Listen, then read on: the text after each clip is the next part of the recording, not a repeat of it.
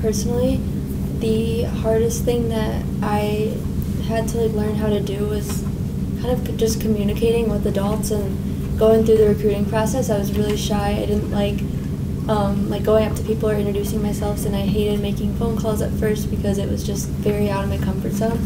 And I think that it helped me immensely learn how to advocate for myself and use my voice for myself, but also in turn advocate for people who can't advocate for themselves. And I'm involved in Special Olympics and then a couple of other clubs, but the Rehabilitation Club and Special Olympics are both really important to me. Going to the future, I would like to become an occupational therapist, which a lot of people that you work with have a harder time being advocates for themselves. So I feel like learning how to stand up for what's important to me has helped me be able to also in turn eventually help others, and just being able to have connections from soccer to get internships or observation hours and all of that, because obviously as you get older and you have to get jobs and stuff, communication is very important. And I think that having to speak to coaches and everyone on a daily basis is something that helps build a lot of character. Yeah, I think a common theme about growth is that it happens when you're uncomfortable and when things get hard. You know what I'm saying? I think one of the most recent areas of growth that I've had in terms of being really speaking up about the African American community was after George Floyd.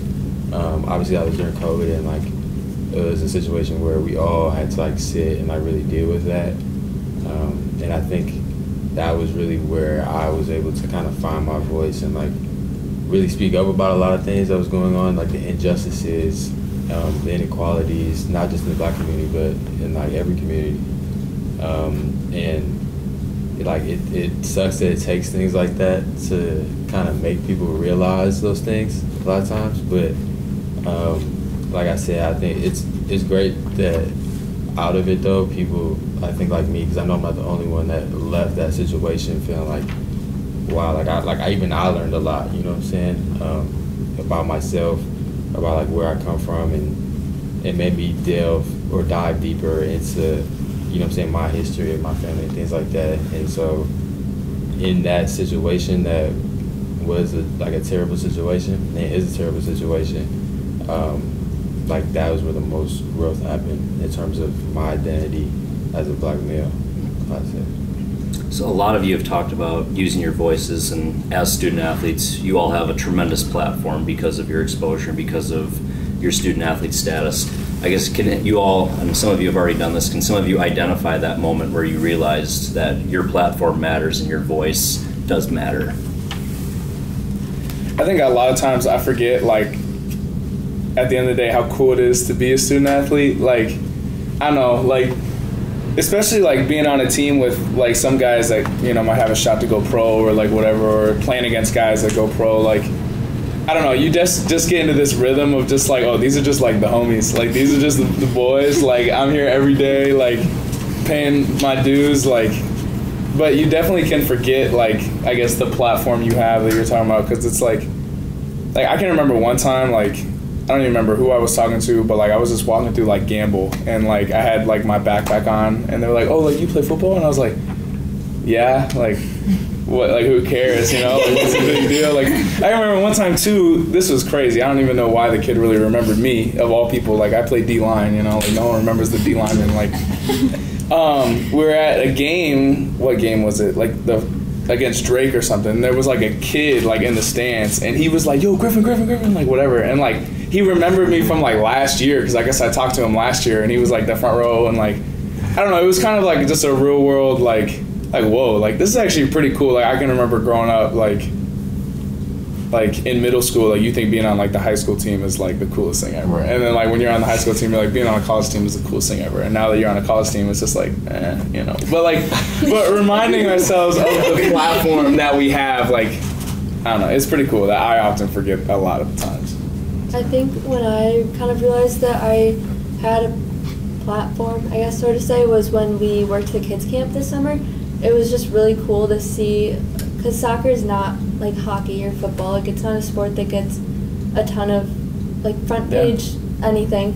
but like how many kids came and like knew who certain players were or were like thought that it was the coolest thing ever, that like I just kick a ball around and like kids are like so impressed by that. And it's like crazy because to me, like, I guess like looking back when I was their age, I thought like D1 soccer was like the absolute coolest thing ever, and now I do it every day and I'm like, oh, I have to go to soccer. Like it's not like, it's like you forget how much like work you put in just to do like the little things that you do every day that you start to look at sometimes as like, oh, like I would like rather be able to get this done or something, like, and it's like it's a cool opportunity that a lot of people want to have that you kind of take for granted sometimes. Yeah, I had a similar experience. I went back home and I worked a lot of camps, and I didn't realize it at the time, but I was the first person from like my town to play Division I softball, and so I would go back and the little girls would be so excited to see Coach KB. She's back. And it made me realize like what that meant to those kids, and like they felt like they could be something and do something, and it was a really cool moment for me. Yeah.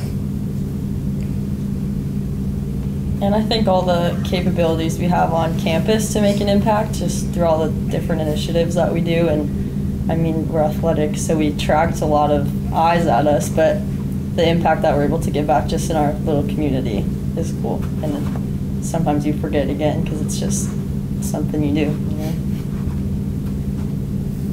And I think too, kind of drawing it back to like the question, like talking about like voice and like using our voice, like just how important it is to like really stand up for something, like you were kind of saying, like I know, so you were talking too, like explaining more about like or elaborating more on the George Floyd like example. Like I can remember like all that happening, like I'm a white dude from the suburbs, you know, like super nice county, one of the top in the nation. Like I'm super fortunate to come from the place that I did, and it taught me a lot of life lessons. But in light of that, and coming to like a super diverse, you know, football team, like it left me very ignorant, and just like what the world actually looks like. I had never, obviously I hadn't, but I had never seen any, you know, my handful of black friends or whatever experience racism just because of where we were. But seeing stuff like, you know, police brutality and stuff coming up like really regularly on the news, like man, this is crazy. And so it draws a point to like really being vocal with our platform, especially living in a place like North Dakota, right? Like, and using that, the platform we have and the voice to educate at the end of the day. Yeah, absolutely. So, again, you're upperclassmen leaders on campus, and I'd like to ask you to either reflect back and give some life lessons to yourselves as freshmen, or give some advice to future generations of student athletes that'll step foot on campus. What are some of the ways that you can find your identities or find your voice? I think get involved in as much as you can without like overloading yourself.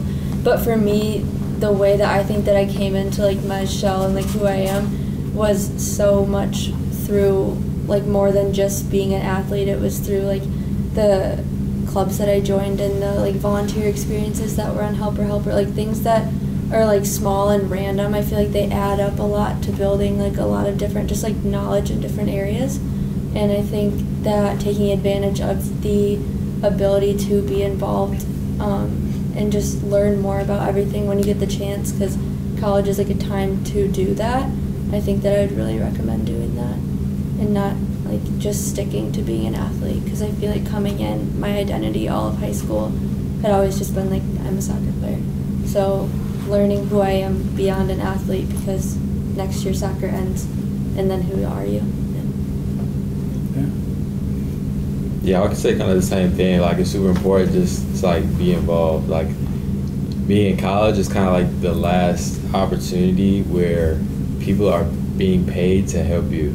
Like after you kind of graduate, it kind of like flips. So like it's important to kind of like take advantage of those opportunities. To, like, especially as athletes. Yeah, like take advantage. Especially like I mean, if you're on a scholarship, you're getting your school paid for. Like it's super important just to like be involved like with the school and like because there's so many great opportunities in that. Like we've been talking about, really, like the identities that other people have. Like you can learn so much.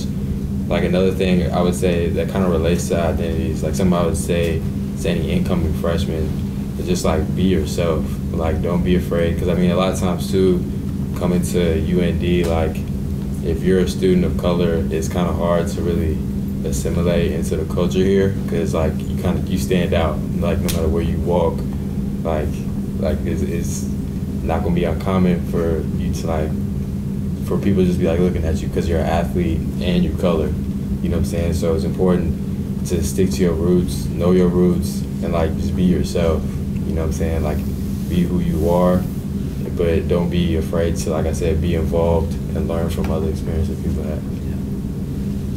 I would say just like one big thing going into college is just to have like an open mind. I feel like you learn so much in 4 years, and like maybe like one of the biggest growing times in your life. So just learn from like your school, your teammates, your friends. Just keep an open mind and just learn as much as you can. Yeah, I would say don't be afraid to looking back at my freshman self, I would say don't be afraid to get involved in things that you're passionate about.